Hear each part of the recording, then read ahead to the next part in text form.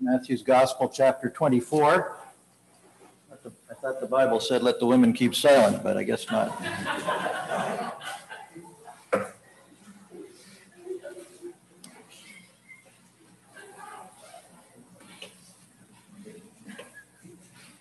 You know what? I'm running out of real estate up here.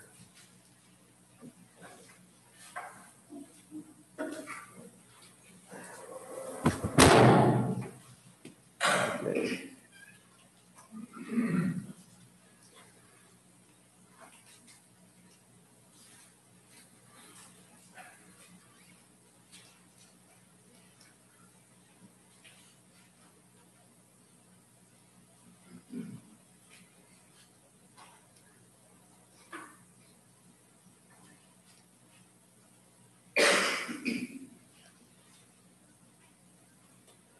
All right.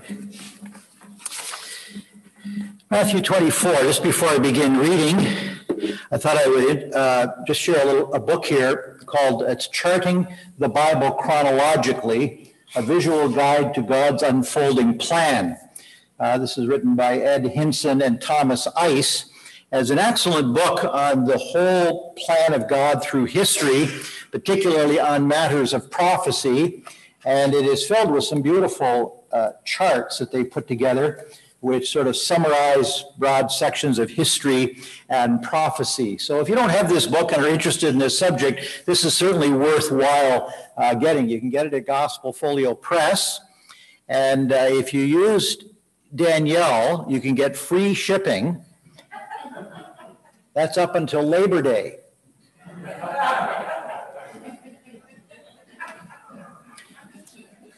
Now, we don't know when Labor Day is, however.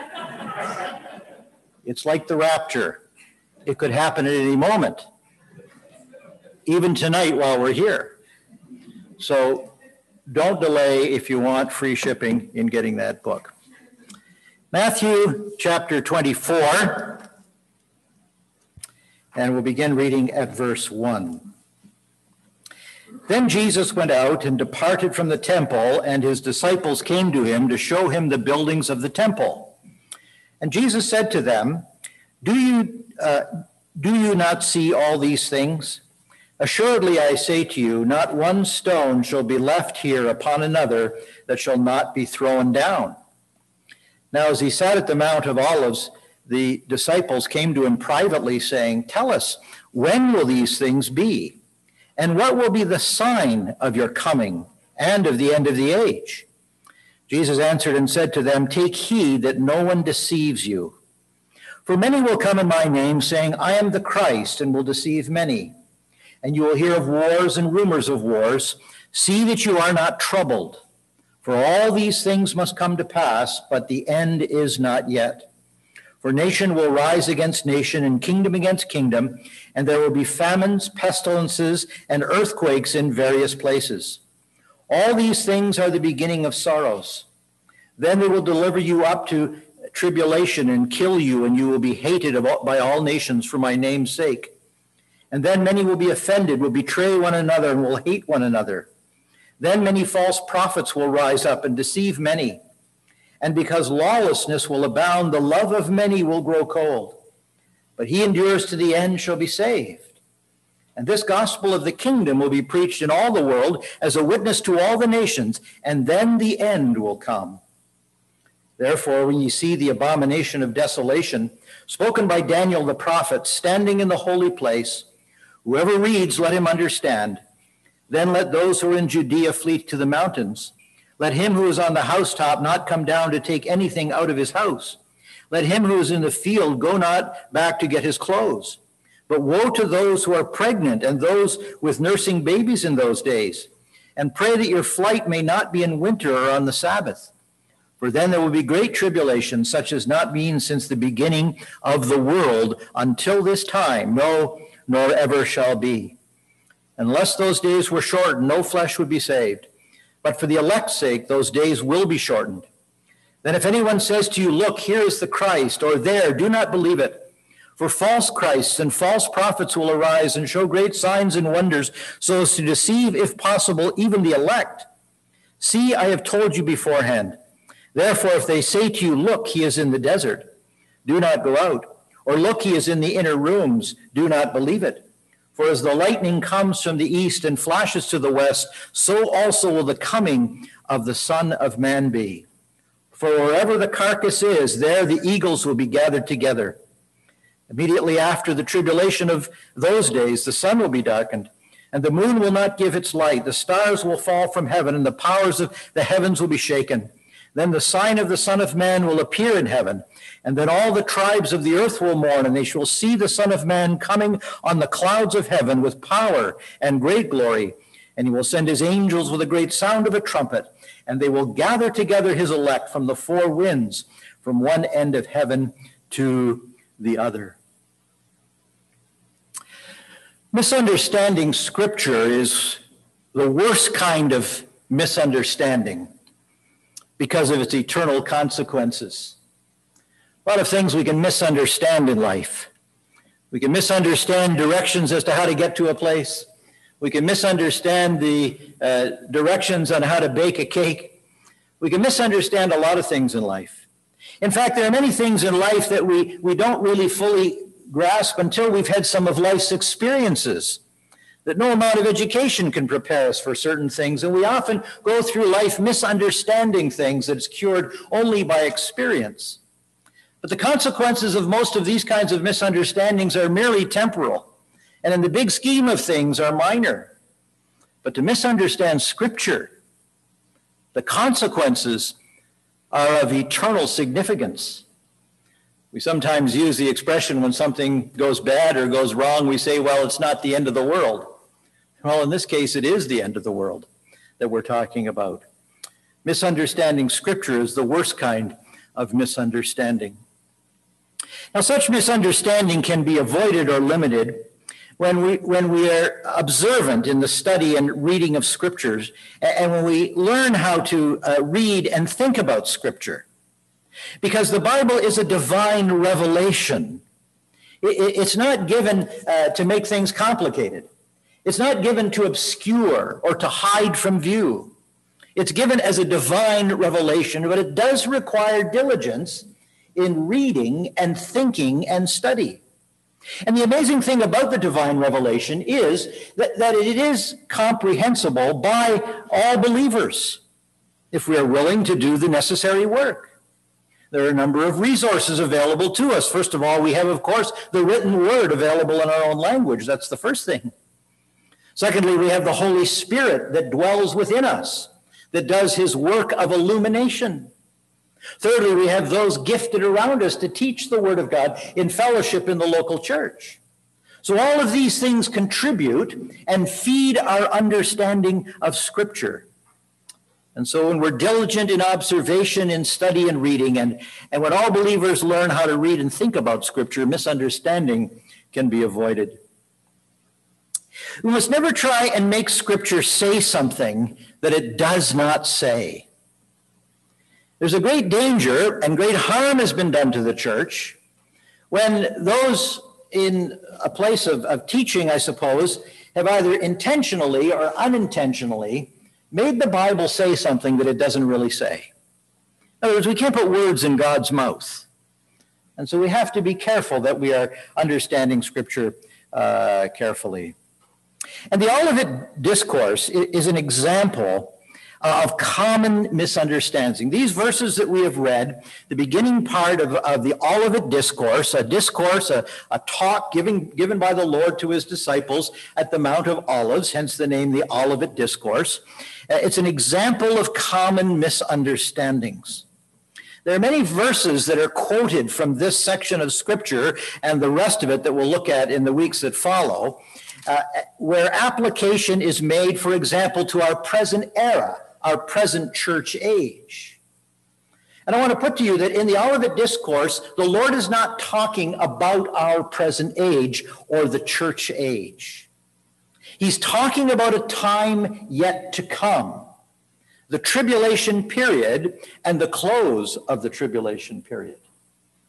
And so we'll look at some of these examples as we go through it and see what the application is for us today and what the application will be in a future day.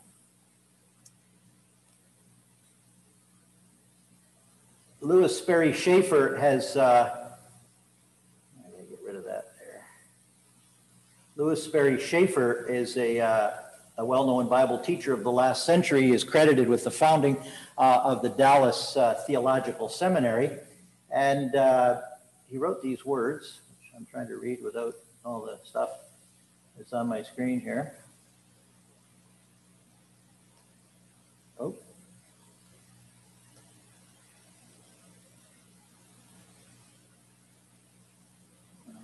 Okay.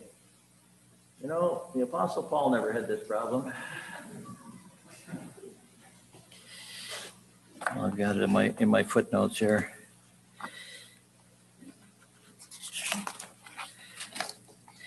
Yeah, Schaeffer wrote these words: the general theme concerning the return of Christ has a unique distinction of being the first prophecy uttered by man, Jude 1:14 and 15, and the last message from the ascended Christ, as well as being the last word of the Bible, Revelation 22. Likewise, the theme of the second coming of Christ is unique because of the fact that it occupies a larger part of the text of Scriptures than any other doctrine. And it is the outstanding theme of prophecy in both the Old and New Testaments. In fact, all of the prophecy largely contributes to the one great end of the complete setting forth of this crowning event, the second coming of Christ. Now that's what we're thinking about, is the first and the last prophecy of the Bible, the coming again of Jesus Christ to this world. And this is what the Lord is speaking about here in the Olivet Discourse. The signs that will precede the second coming. Likewise, Dr. Tim LaHaye wrote, the Olivet Discourse delivered shortly before Jesus' crucifixion is the most important single passage of prophecy in all the Bible. It is significant because it came from Jesus himself immediately after he was rejected by his own people, and because it provides the master outline of end-time events. It is focused, it is brought into clear focus in these chapters, Matthew 24 and 25. Another quote by Thomas Ice, one of the authors of this book. He says, the Olivet Discourse is an important passage for the development of anyone's view of Bible prophecy. The Olivet Discourse is made up of our Lord's teaching on Bible prophecy that is found in Matthew 24 and 25, Mark 13 and Luke 21. One's interpretation of the Olivet Discourse greatly impacts whether they are a premillennialist, an anti-millennialist, a futurist, a preterist, or pre-tribulationists or post-tribulationists. Now you say, well, what on earth does that mean? What do those big theological terms mean? We might think, well, I've got other things to think about. I'm trying to deal with the crabgrass in my front lawn, and I'm trying to feed my kids, and I'm trying to work my job, and 101 other problems. I don't have time to think about pre-tribulationists or post-tribulationists. Well, those are words that are used to describe an understanding of the Bible, and it's vitally important that we understand the significance of things to come because they have an impact here and now on how we live. In fact, the import of the Bible is that we are heading towards a kingdom age when our Lord Jesus Christ is going to reign and rule. We call it the millennial or the millennium.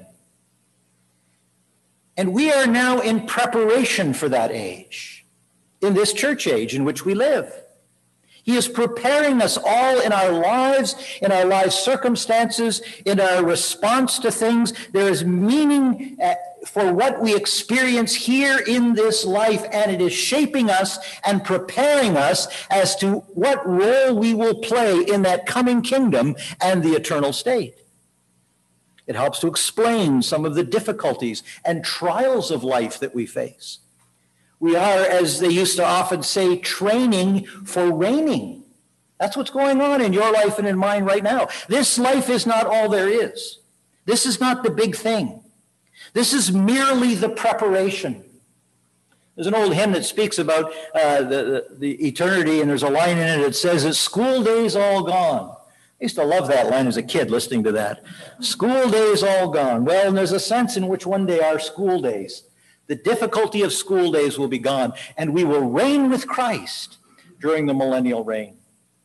And an understanding of Bible prophecy, an understanding of this particular discourse by the Lord is vitally important. It's important that we understand why we claim to be pre-tribulation and pre-millennial in our understanding of end-time events. It matters. It's not a question of saying, well, we'll figure it all out when we get there. Then we'll know. Up till now, I'm not going to think about it. It doesn't work that way. That's not how God has revealed his truth to us. If it was unimportant, why did the Lord spend so much time with his disciples outlining the details of these things? It's vitally important that we have clarity on these issues.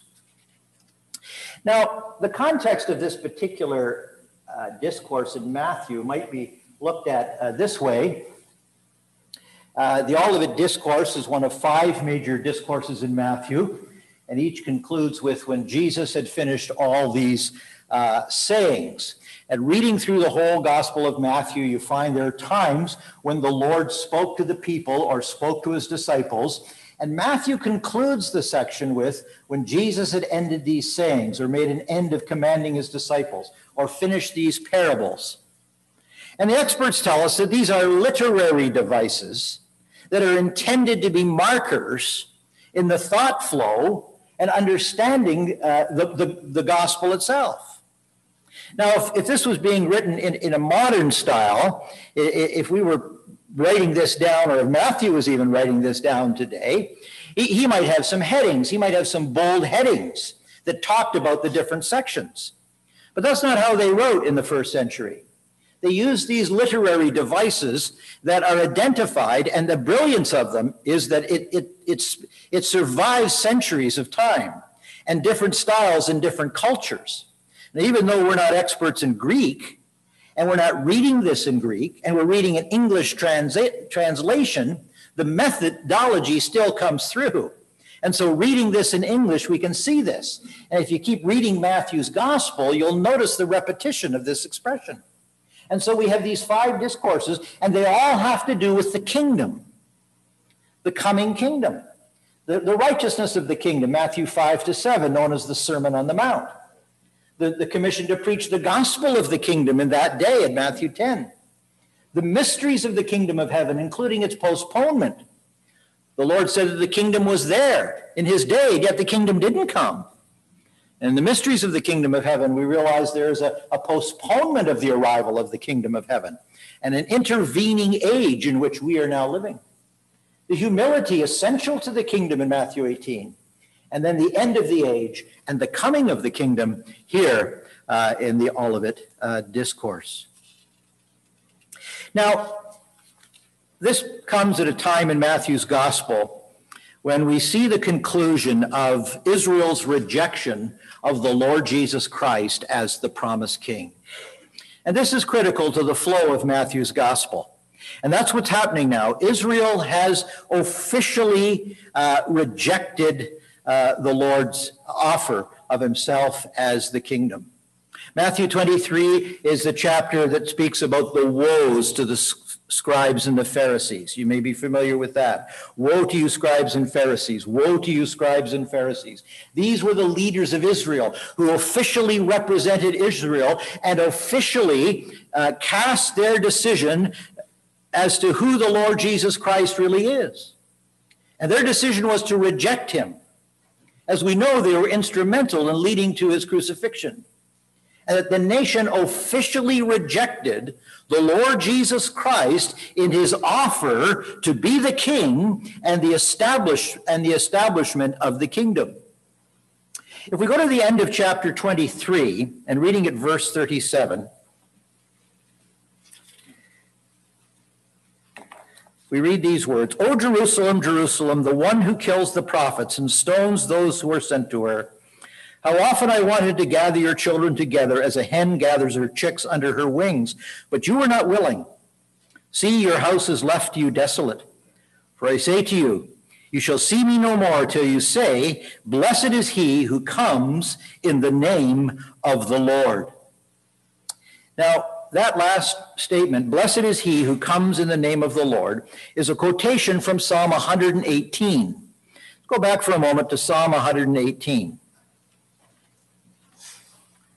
Psalm 118. And you'll notice at verse 22. Psalm 118, 22. The stone which the builders rejected has become the chief cornerstone. This was the Lord's doing. It is marvelous in our eyes. This is the day which the Lord has made. We will rejoice and be glad in it. Save now, I pray, O Lord. O Lord, I pray, send now prosperity. Blessed is he who comes in the name of the Lord. And Psalm 118 is prophetic. It's the words that will be spoken by Israel when the Lord Jesus Christ comes again. And they realize that he was the king. He is the king. He is the Messiah. And they will receive him then. They will say, the stone which the builders rejected has become the chief cornerstone. They will say, the builders who in a past generation rejected him when he came the first time, we now see he is the chief cornerstone. This is the Lord's doing. It is marvelous in our eyes. Now, this will be an Israel that has been beaten down through the terrible atrocities of the tribulation period. And they will be brought to complete and utter brokenness and repentance before God. An Israel that had wandered far away from God through the chastening process of the tribulation period will return to him, and they will bow before him, and they will welcome the Lord Jesus Christ. They will say, this is the day. Verse 23, this is the Lord's doing. It is marvelous in our eyes. This is the day which the Lord has made. We will rejoice and be glad in it. Now, we sometimes sing that chorus, don't we? This is the day, this is the day. I won't sing it for you, but you know it, right? And if you're ever having sort of a bad day and you start griping about the bad day, and someone says to you, well, this is the day which the Lord has made. We will rejoice and be glad in it. I would say just vent your feelings that day and say, that's not what that verse means. That's for the time when the Lord comes. And if I want to enjoy my bad day and be grumpy, I should be allowed to do that, you see. This is what they will say in a future day. But he says, you will see me no more till you say, blessed is he who comes in the name of the Lord. That condition was not met when the Lord came the first time, but it will be met at the close of the tribulation period.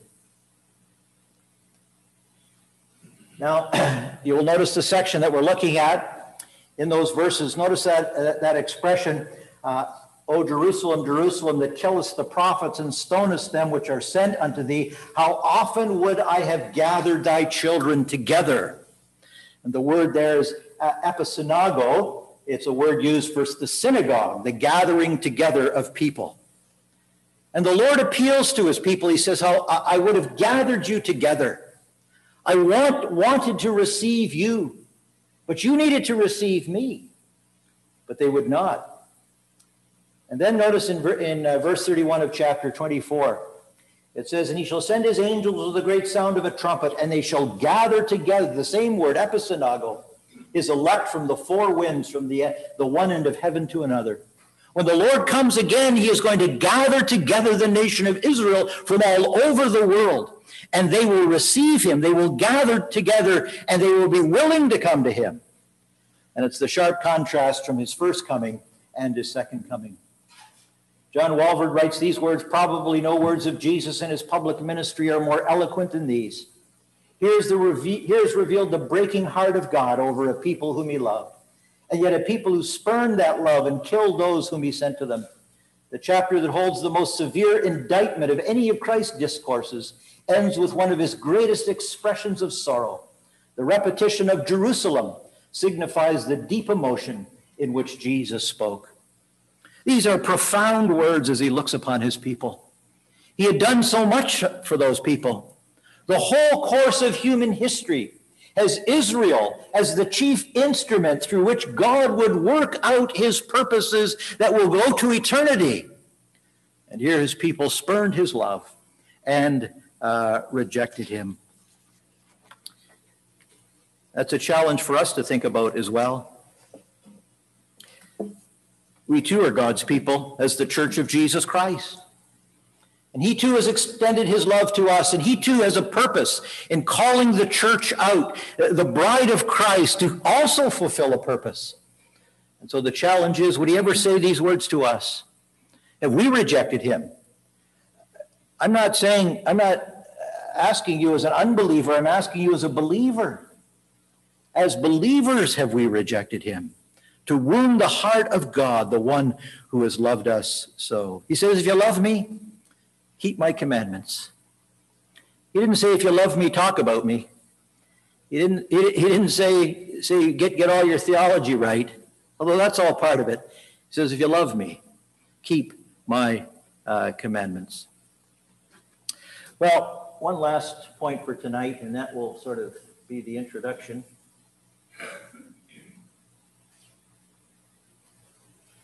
The verses that we have read from verse 1 of chapter 24 down to verse 31 are all could be described this way: events described by way of prophecy. So these are all things that are going to happen, he said, particularly at the close of the tribulation period. We find the first 3.5 years of the tribulation from verses 1 to 14, and there are several things that are mentioned there. We'll look at some of those next week. We have the midpoint of the tribulation, the crisis event, when the covenant is broken with Israel. We'll see what that is, and a reference to Daniel. And then the last 3.5 years of the tribulation, known as the Great Tribulation. And finally, the end of the tribulation, and the Son of Man shall come. So from verses 1 to 31, we have this description, this events described by way of prophecy. Events described by way of prophecy. And then we'll come back to that in a moment. And then in the second part of the section, we find there exhortations beginning at verse 32. It says, now learn this parable from the fig tree, from verse 32 to the end of chapter 24 and all through chapter 25. We have exhortations made by way of parable. In other words, the Lord uses parables or illustrations or examples, and there's an exhortation, there's a call to action, there's a call to respond. So the first one is a description of events that are going to occur, and he uses prophecy. He is telling us things that can only be understood supernaturally by divine revelation. We are looking into the future. There's no way anyone unaided by divine revelation could ever know any of these things. This is all divine revelation. It's prophecy. And it's events that are going to occur. In the second part of the discourse, he goes through a number of parables or examples or illustrations, and he exhorts the people of that day as to how they should respond. And we'll notice as we go through them, we'll see there's application to us, even though it is not written to us, here and now. Even though this is describing the tribulation period, and everything must be understood in the context of the tribulation period. And we'll look at some examples next week where it is often misquoted, that these verses are taken out of their context and they try to apply them to the present day. And it leads to all kinds of confusion and misunderstanding of Scripture. So we want to keep it clear and understand the application. Well, we'll leave it there for now, and we'll pick it up next week on this understanding and misunderstanding the Bible. By the way, I've spoken to one of our many faithful deacons, and they assure me they're going to get the air conditioning schedule working for the evening meetings going forward. So not to put too much pressure on them. Well, actually, that was intended to put a lot of pressure on them, but anyway. All right, let's close in prayer. Father, how thankful we are for the privilege of being able to meet together. And we're thankful, Father, for the availability of Holy Scripture in our own language. And we're thankful for the many aids we have in understanding it. We pray that we might be diligent and apply ourselves to this reading of Scripture, and pray that it might have its intended effect upon all of our lives, that we might be in tune with all that God has, that all God is planning in the days to come, that we might live here and now in light of that. And as we look at some of the challenges that are put before those of us living in the church age, in light of the age to come. We ask thy blessing now upon us as we part, in the name of our Lord Jesus Christ, and to his honor and glory. Amen.